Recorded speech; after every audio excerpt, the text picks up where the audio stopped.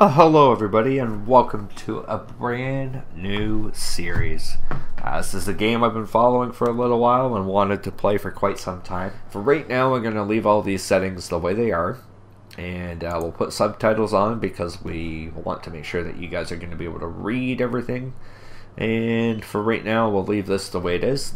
For right now I think that's what we're going to end up leaving it the way it is. Let's see, graphics quality. Let's go ultra on everything, why not? Everything's high there. And our full screen, yeah, everything seems to be good there. And what else? Controls. Cycle dialogue up. Climb the space bar. Use. Mouse sensitivity seems to be pretty good. Move forward, WSAD. Toggle jog is R. Zoom is the right. Map. Compass. Flashlight. Camera. Read held object. Q. Keep held object. E. Tab. F5, F9. Escape.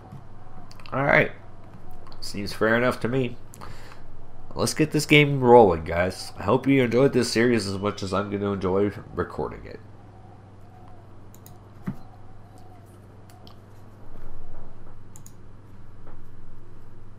By the way, I'm going to try to shut up during any of the dialogue so I don't interrupt anything that could be important.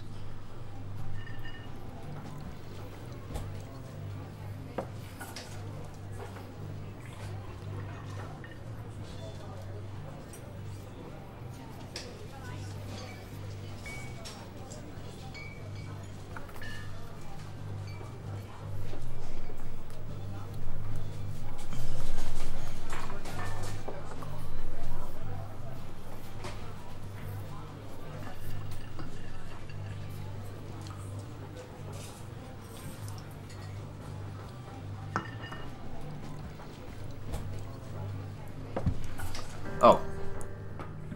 Alright, let's go. She's about your age, late 20s, laughing with well-dressed professors and grad students from nearby CU Boulder. You, Henry, are out drinking with your pals. You approach her. You are drunk. You're pretty. So, what's your, major? Let's do that.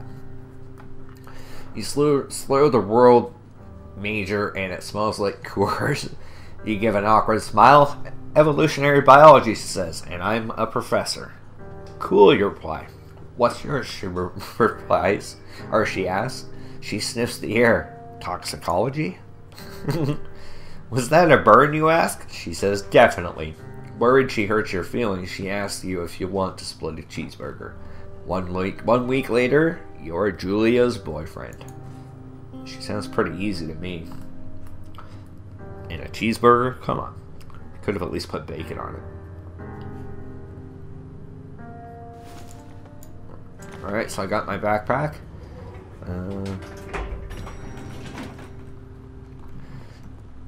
That's my badass pickup truck, isn't it? Well, what else is around here? Did I steal anything?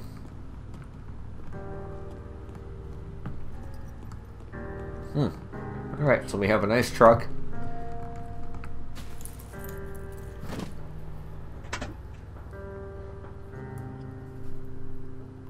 Gotta remember, this is 1975. You date for over a year. She drives you absolutely nuts. It's great. You move in, you share an apartment near the school with a view of the mountains. You two drink beers out on the deck. You drink beer just about anywhere. Life is good. Julia wants to get a dog. There's a scruffy, undersized beagle. Julia is in love. She wants to bring it with her to class. She's also intimidating but gentle-eyed German. There's also an intimidating but gentle-eyed German Shepherd. Nothing bad can happen to Julia while walking this dog. It's badass. You pick up the beagle and she names him Bucket. You adopt the shepherd and name him Mayhem. You know what? We're going with the Beagle because this is the one that she loves. And if anybody knows women, it's Chills. Bucket's a good dog, and a week later you've totally forgotten about the other one. Julia loves him, and you love him too. Bomb chicka barrel wow. You know that paid off. 1979. You talk out in the deck. It's summer, 9:30 p.m., and the heat still radiates off the high desert. What do you think about kids? She asks. I hate the damn things. Can't we just get another dog? Kids, they're not very smart or good at much. I'm saying if you and I have some, a couple of little idiots, that would be pretty good. One day. You know what? Let's get it on. In that case, you should probably get married. Yeah, I would like that, you say. These kids are going to be screwed up enough. It's probably for the best that their parents are hitched. She says absolutely, or you say she's absolutely right.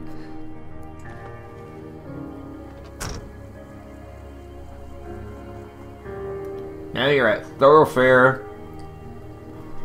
Is that Thoroughfare? Thoroughfare Trailhead. Do not forget to check in. No fireworks. Trail is not recommended for inexperienced. Can I like steal the map? And I can zoom in. I can't read that. The trail may be vague along several stretches and blah blah blah.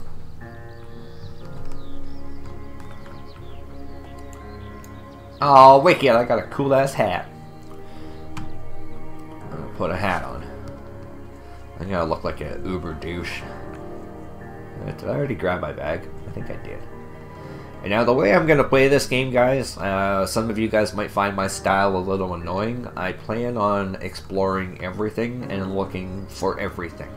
I'm not going to say I'm going to 100% it or anything like that, but I do want to look through as much as I can to experience the entire game.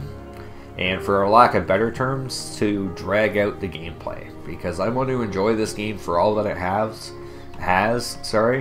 I mean, you look at the scenery and the artwork that they have here, they've done a lot of work on this. And they've got some amazing voice actors. One of the guys from Mad Men, they've got a couple of the ladies from The Walking Dead and stuff like that. So it should be an epically amazing game. I can't wait to keep bringing it to you guys. I'm going to be pumping out at least 2 episodes today. Should be another one either by lunchtime today or just after my time, Eastern. So look forward for the next one. Do smash the like button as much as you guys can to help me out and get this thing out there and recognized. It would be amazing if you would do that for me. Alright, let's continue. 1980, it's a Thursday night, and Julia is 4 hours late. She doesn't call, you're worried and getting angrier by the minute. She walks in after you've gone to bed. She's not quite drunk, but she's clearly been having a fun time. You fight when she gets between the sheets. You get mad, ignore her. Never go to bed mad. That's one tip I'll give you. You don't touch each other all night. The next day you feel guilty for being so angry and ask her about her evening. She says it was great. You hold on to a tiny pill of resentment. You make some coffee and go to work. 1981. Julia still likes to draw. She draws plants from her research. She draws all the places you go. She draws you. You pose and flex like He-Man. You frolic like a Victoria's Secret model. Let's do this Victoria's Secret model. Very nice. Oh, hell yeah. So, I'm assuming, because, you know, we're a FireWatch dude, hence the name. And, I'm guessing that this is all a backstory that leads up to how we actually got to our actual destination. 2 Forks, Fire Lookout. 8 more miles still. That's cool. Cool. Now, look at that. Isn't that beautiful? 1982. During the summers, you and Julia enjoy walking Bucket at night.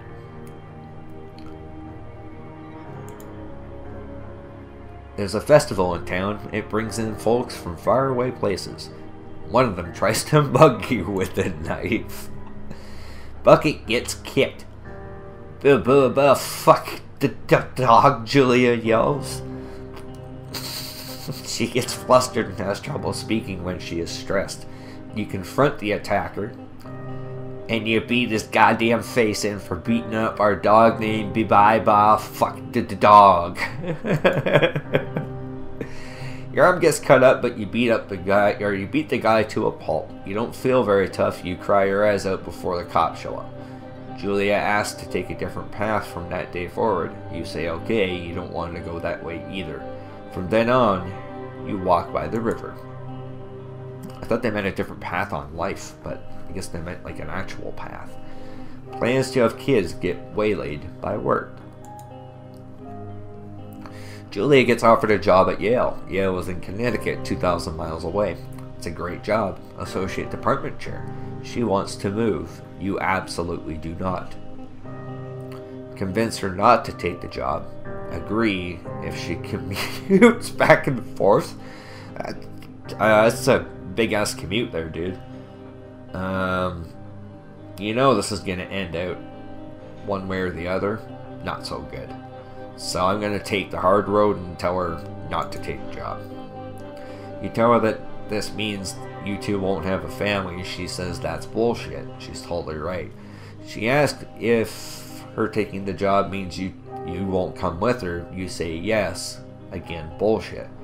But she decides not to take it. And that's the reason why we break up. Julia is asked to leave Boulder on paid leave after having an episode. She lost it on a colleague for borrowing books that were important to her research. She didn't remember she had happily loaned them to him just 2 days prior. She was found crying in the stairwell. You say that maybe you guys should talk to someone about it. You make macaroni and drink wine and try to forget about it. I'm all about talking about it, so let's do that one. After seeing multiple doctors and having many tests, they are worried that Julia might be suffering from early onset dementia. She is 41. You both decide to keep it a secret, for now.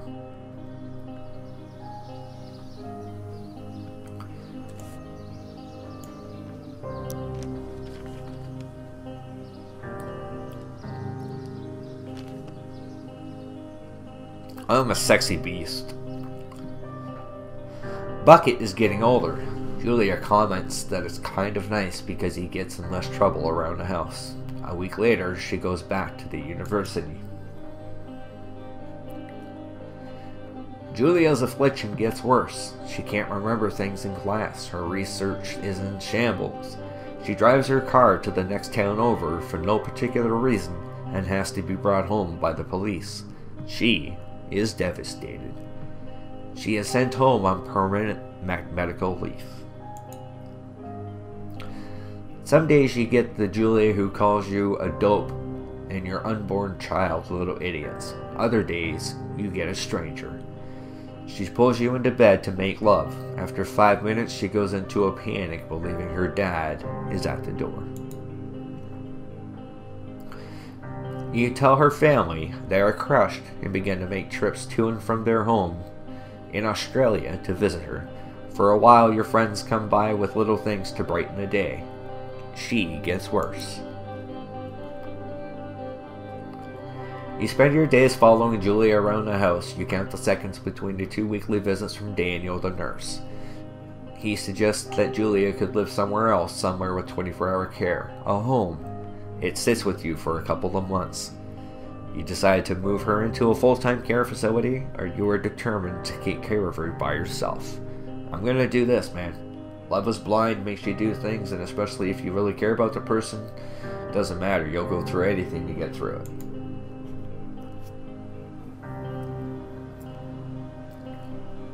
This is one hell of a hike. And I don't mean the journey that we're walking, I mean a hell of a hike in life. Some crazy shit. No wonder the guy drinks. Really in love with the artwork.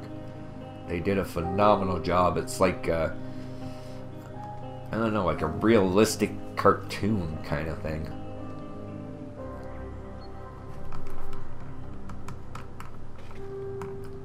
Hey, look. Very nice. It is impossibly hard. The worst is when you get mad at her, like when she tries to cook her own food. You can't do anything without her, and she can't do anything without you. When she goes to sleep, you stay up for a few hours drinking on the deck, watching baseball in the summer, college basketball in the winter. Drinking then too. You start going out after you put her to bed. The first time you do it, you worry about her getting up and walking around while you're gone. You put a chair in front of the bedroom door. You trust that she sleeps like a rock. I'm not putting a chair on the door. You go to the same bar at the boarding end of Pearl Street. It's nice there. Over time, you tell Sheila, the bartender, and everything. It's a huge weight off. You're home and in bed by 1 a.m. a couple of nights a week. You look forward to those nights. One night you're stopped at a DUI checkpoint. You blow a .10 and are taken to jail for the night. You consider trying to hide it, but you tell your sister-in-law, Susan. Julia's parents take the next plane from Australia. They can't believe the state your house is in. Then they tell you Julia is coming to live with them. You don't argue. You say you'll visit soon. A few weeks go by. Summer is coming, and you see an ad in the paper for a job. You take it. I wonder what that job is. I think I know. And there it is. Epicness, amazingness. Now, I gotta figure something out here. Let's see.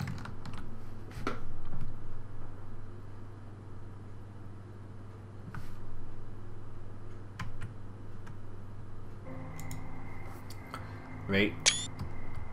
Oh, you heard it. Scream chat. Alright. So this looks to be our new home. I don't really know what this is. Where's David Duchovny when you need him to figure out a mystery? TTIOT. Come on. Some of you gotta get that reference. Wow. This is gonna be like Screenshot Central. Like paparazzi all over this shit. So if you guys don't know, this is I'm gonna say like an NC. Yeah, it could be an NC-17. I don't know if there's nudity. I've heard that there's nudity, lots of swearing. So this is definitely not for your kids to watch. And if you so choose to let them, that's your problem, man, not mine. Turn on the power. How the hell do I do that? Okay, so that sure as shit didn't work. Oh, there we go. And we have light. Hey, what's up? So what the hell was the button? Settings, controls, psycho dialogue. So I'm guessing that's what. This is Thoroughfare Tower. Come in. Where the hell is the button for that? Oh, I gotta get a radio. There. Your lights are on.